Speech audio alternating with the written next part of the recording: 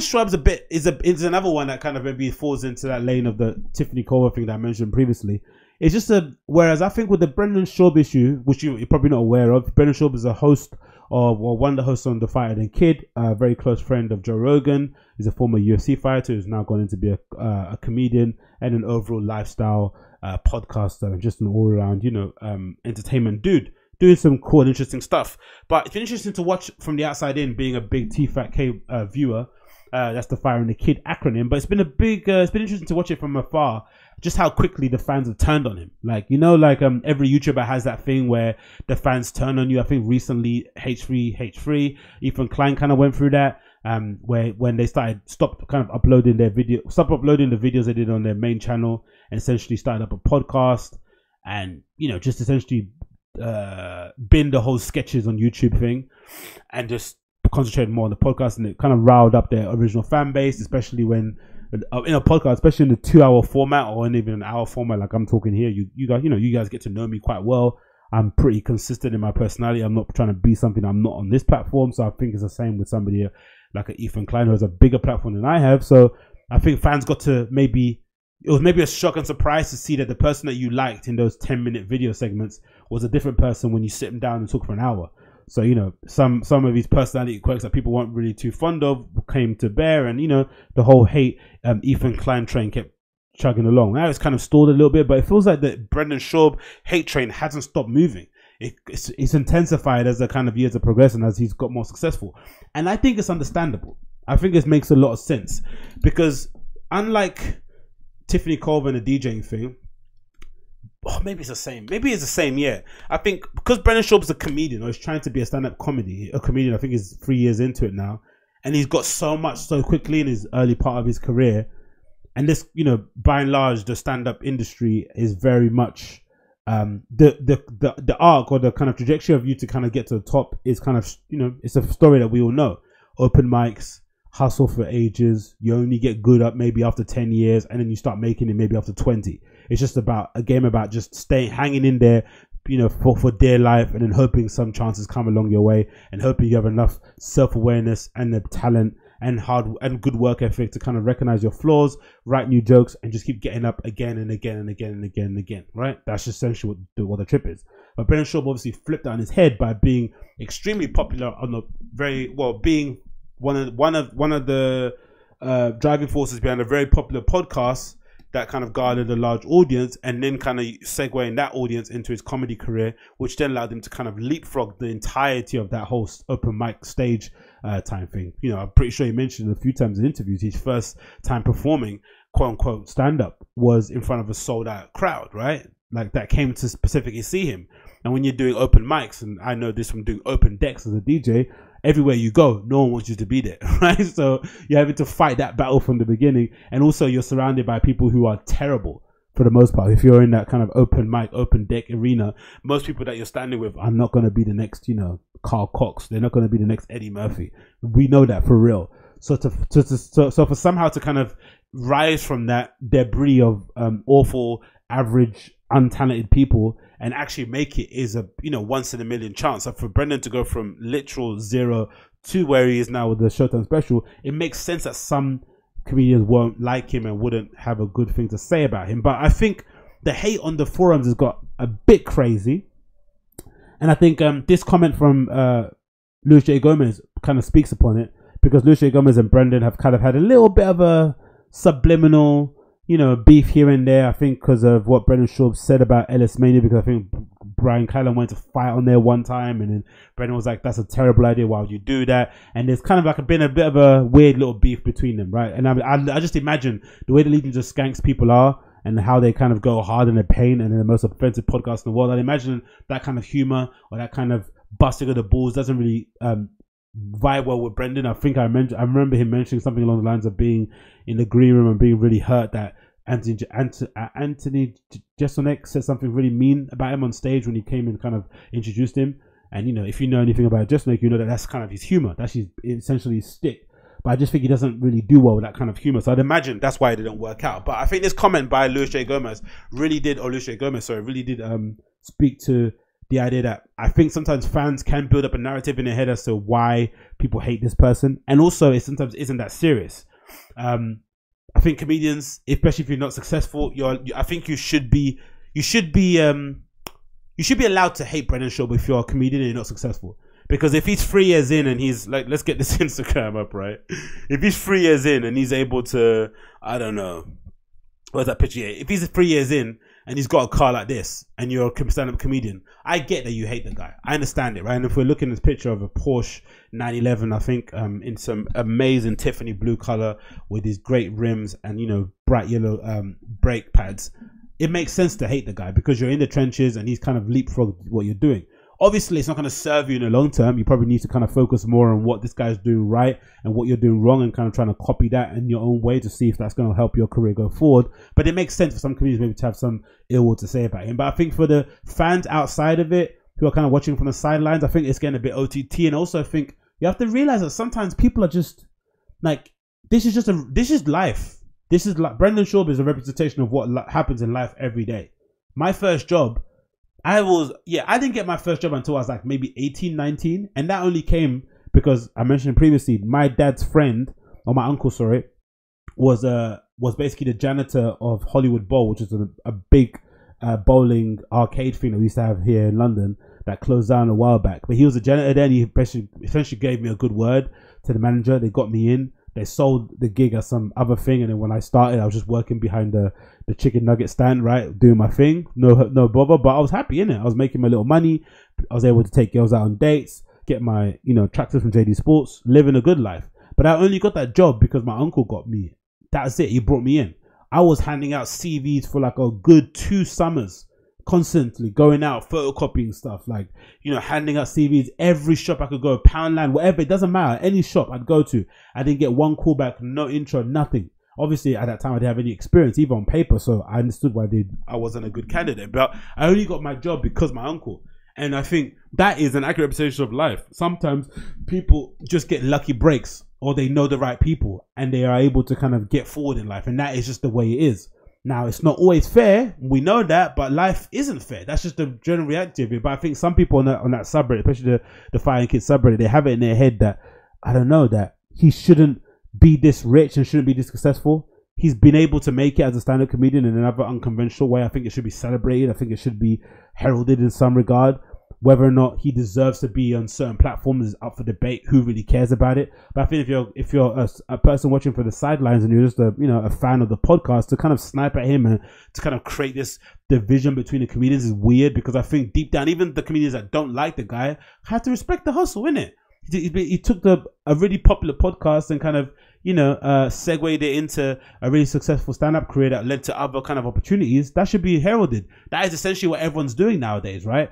Everyone's got a podcast. Everyone's got their own little quote-unquote marketing platform in terms of an Instagram profile. Everyone's posting or trying to catch a lick on Twitter and post something viral, or make a really good meme, or go back and forth with a really influential YouTuber like Chris D'Elia went back with Jake Paul. Maybe do a really viral video like Bert Kreischer and Tom Segura, right? Everyone's trying to do something. Everyone's got their little different avenues that they're kind of going on in order to kind of gain you a new audience or kind of increase their exposure. That's what everyone should be doing. Now, whether or not, the level of success he has matches his quote unquote journey in the whole thing overall is maybe up for debate, but it's not even worth talking about, because it is what it is, isn't it?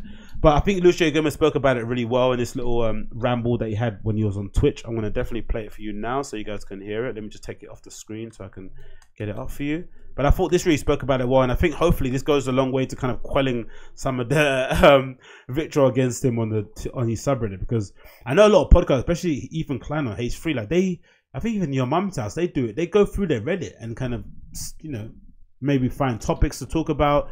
Maybe someone posts some good clips or something, but I don't think the Fire and Kids staff can ever go on that subreddit, the Fire and the Kids subreddit especially, and get anything helpful from there, because everyone on there absolutely hates the guy. Like, they hate him for real. They hate his guts. Like, and I've never seen such vitriol, such anger towards him. But let's play the video first, and then I'll get a little comment up that basically breaks down why some people hate him so much. Nobody really has a problem with Brendan Schaub. That's why you guys are fucking like, everyone's like, one of the floodgates coming up and one of the gloves coming off. Why don't you actually just fucking say it like it is? Why don't you say, I hate Brendan Schaub, fuck that guy? There's nobody who dislikes the guy. The guy's a nice guy, I believe. I mean, I only met him once. He was very nice when I met him. But you know the funny thing about this is that, as funny as, like, you know, as kind of respectful and honest as LuisJ.Gomez is being, the Puerto Rican rattlesnake, if you've listened to Legion of Skanks, if you've listened to rap, you'll know that this guy says some wild stuff, and you know that if he, like, you know that part of the reason why he's kind of holding back a little bit too has to do with Joe Rogan, which is another part of this, probably the story of Brendan Schaub people don't like. You know, I think it's quite clear that if he didn't have a Joe Rogan in his corner, he wouldn't have been as successful as he is now in that kind of comedy space. Maybe, I don't know. We can't really say for certain because podcasting is so big now. He could have probably still been at a level that he's at now. Segue that in some way or the like. But it's pretty obvious to us looking from the outside in that Joe Rogan, even though he doesn't really flex it that much, he is quite a well-respected and powerful person in the comedy circuit, in the entertainment circuit. I'd imagine if you're a comedian and you have the opportunity to get on the Joe Rogan podcast, you know what I judge it on? I judge it on what's his name? One half from the About Last Night podcast, Adam Ray, went on Joey Diaz recently, and Joey Diaz said in passing that Joe Rogan said he liked Adam Ray's set, like, you know, said something nice about his set. And Adam Ray was like mentioning it 2 or 3 times again. Oh, did Joe really say it? Joe really say that? And that automatically made me think, especially as well, thinking about how the Legions of Skanks were when they went on Joe Rogan the first time, how well behaved they were. It made me understand just how much reverence people treat Joe Rogan with, how much of a deity he is, how looked up, how people really respect this guy in the scene. So I'd imagine if you're a comedian and you get an opportunity to go on his platform a lot, like Brendan Schaub has, because they're friends, they're best friends, and he kind of supports your career, he gives you good career advice, that it can obviously speed up your process, right? It can, you know, it's happened to authors. Authors go on his show, on Joe Rogan's podcast, and promote a book, and the book sells out, or it jumps up, you know, 1 million places on the New York Times bestselling list. It does help in that regard, but you also have to understand that comedy, especially, you have to put bums in seats. He can, you know, Joe Rogan can help out Brendan Schaub, get him an introduction, maybe get him a few podcast sponsors, put some money in his pocket. But if Brendan Schaub wants to feed his family, if he wants to, you know, expand his family, he wants to provide for his family, whatever it may be, he's going to have to be good at his job. You know, it's like when they always mention about famous people when they get up on stage and do a bit of time or try and pursue stand-up comedy. They get about, maybe, 3 minutes on stage to kind of, you know, use their celebrity to kind of get a few laughs. After that, you have to be funny. You have to deliver the goods. So I think even though Brendan Schaub might have got an unfair leg up, he still had to run the whole way, right? That's it. He still had to run the whole way, and he's been running consistently for a while. If you've seen what he's looked like so far in these clips that he uploads onto YouTube, especially now on Instagram lately, you can tell he's been, you know, working day in, day out, especially with a new kid on the way. So I don't think it's anything that's been earned, you know, just because he knows Joe. But it's obvious. It's obvious. You can tell that, you know, LuisJ doesn't want to piss off Joe Rogan too much by going at Brendan Schaub too hard, because again, why would you too as well? It's like, what, for the entertainment of like some randoms on the Reddit? It doesn't make any sense in it, really.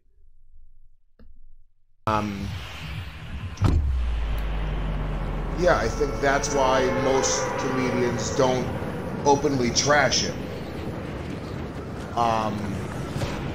Yeah, it's as simple as that. Like, and then it's like, you know, comics, there's like there's a weird brotherhood, no matter how good or bad you might think somebody is.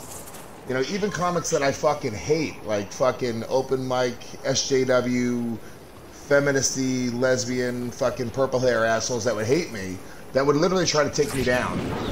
I still have a weird sense of kinship with those people. So I think that's which I like actually in comedy circuit, which you see a lot of. I think in the early days there was a lot more sniping or a lot more kind of gossip, but it wasn't like mean spirited. It was just like gossip. Oh, I can't believe they got that. I can't believe they got this. But I do like the kinship. When someone's in trouble, no one tries to dogpile along, which is probably why you got such a Peyton Oswald and Judd Apatow got such a negative reaction from the comedy, from other fellow comedians when they started, you know, virtue signaling, because for the most part, no one does that. Even if people think you're horrible, they're never gonna kind of dogpile on top of you. If anything, which I think is awesome, if they think you're an untalented hack and you're suddenly getting attacked and trying to get cancelled, you're probably going to get more support from people that you probably would never think will support you, because they feel a level of kinship, and they also know that could easily be them. So they want to put a good foot forward. They want to also make an example that, you know, this is not what we don't do this. And I guess in comedy too, because it's so insular and because it's such a risque art form, it sort of helps your career sometimes too. You know, look at Louis C.K. is a good example. You know, you can literally get away with anything if you know, to a certain extent in comedy, and as long as you do right by other comedians, you should be okay. You should be pretty fine. You can kind of come back in and make a career for yourself. But why you don't, like, there's just no reason. It's not like he's a dude who's going out and fucking trashing people and being shitty to people. Exactly. You know what I'm saying? Like, he just kind of, I get it. I get why people. The reason I take shots at him. And again, it's not his fault either. He got a Showtime special in two. I think the Showtime special is probably the big thing that he probably might look back on and maybe regret. I still think he didn't need to take it. He probably could have not taken it and probably done his special now after 3 years and been a lot better than what he was maybe at a 2-year mark. It just wasn't good. Even just the outfit. I remember him talking such a big game about he spent so long about his outfit. He had it in mind for ages. And you look at the video, it's just him wearing all black with brightly colored trainers. It wasn't as interesting of an outfit as he wears day to day when they're fighting a kid. He's probably had better outfits on the fighting a kid than he's had ever on that You'd Be Surprised special. And also, I think he wasted the name. I think that You'd Be Surprised name should have been done as a debut now, maybe 5 years in. It's such a cool name for a special, especially after the whole story, you know, with basically Joe Rogan telling him he should quit MMA, and, you know, Brendan Shaw's reply, "You'd be surprised." I think he wasted that time, that moment. He probably should have done it again. But again, it's not his fault. I get the whole rationale behind it. There was a long-term plan in terms of him being associated with Showtime, and it's worked out pretty well from his career-wise. You can't say it's a mistake. But I think in terms of the vitriol that happens with the community, that's where it comes from. But we can move away from this because that's what LuisJ.Gomez is basically speaking about. You can kind of watch the video yourself. But I think there's a comment on Reddit that kind of expands on why people exactly don't like him. And again, I think it's a bit short-sighted, I think, in my experience. But let me see if I can get it up on here for you guys to see. So this is a reason why someone said, I think this is a clip of Brendan talking on a show. And here's what he says. Oh yeah, so this is a clip of Brendan talking. This is a response to him, right? So I'm gonna get this up on Reddit here. This is Brendan talking about haters, because he does this a lot, and I think this is what annoys the haters. I think it's just like, stop mentioning it. He does always say he doesn't read comments, but you know, he probably does, and it just stirs the pot more. It's just annoying, isn't it? For the people that are sniping, and for him himself, just completely ignore it and just keep it moving. But this is what he said, right? They can't even imagine this. And when they were kids, their dreams weren't to be these losers in their mom's basement hating on successful people. So they have just such resentment against people who are doing great creative shit, you know? So he's obviously talking about himself. But in this regard, the resentment isn't just because he's successful. I think that someone pointed out in the comments and said, no one hates successful people for doing great creative work. We hate Brendan Schaub because, or Slob, they mentioned here, being super disrespectful because he's the beneficiary, of undeserved success. He's a comic who can't tell a joke and a commentator who can't speak properly. He's a stupid, arrogant bully who has consistently failed upwards. People have an innate sense of fairness, and although we admire success, we despise undeserved success. That's why we hate you, Brendan, because if there were any justice in the world, you'd be bartending in your hometown, effing your friends' wives, and drunkenly contemplating suicide, Jesus Christos, instead of getting rich as an entertainer. Now, obviously, the last couple of sentences are a little bit mean and a bit over the top, but the general sentiment from these people on the outside, again, they're not comedians. Or even maybe other comedians. Other comedians have got legitimate reasons not to like the guy. They can just say, look, he's 3 years in, he's got a Showtime special, you know, he's got a great looking family, big mansion, great cars, all the trappings of material success, great network of friends, seemingly, and he seems to be living a happy life. It's annoying. I get it. If you're a comedian, because he's got success that doesn't make any sense for a comedian, but again, you have to understand he's not really a comedian. He's more of a podcaster, which is probably a lot more lucrative than his comedy career. He'd probably have to say, I don't know, would he say that? Maybe not. I'm not just sure. I don't know anyone's pockets. But I think for the commentators outside, again, it goes back to the Tiffany Corver thing that I mentioned in the other bit of the segment of the show. People are really naive about how people actually make it.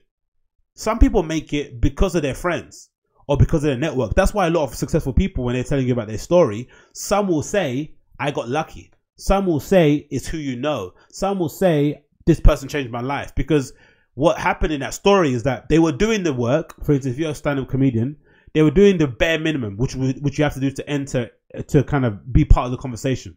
Write your own material, go up consistently, and keep it new and fresh and interesting, right? Learn from your mistakes, all that sort of stuff. So you're doing the bare minimum.